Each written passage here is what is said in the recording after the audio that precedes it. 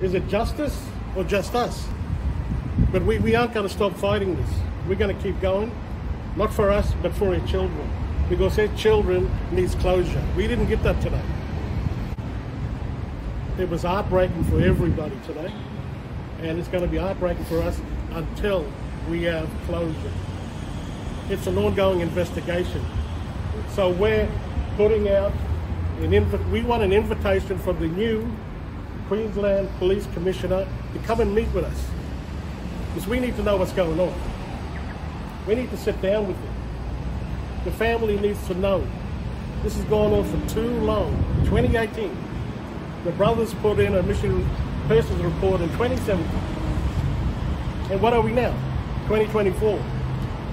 Because we are never ever going to stop fighting on it.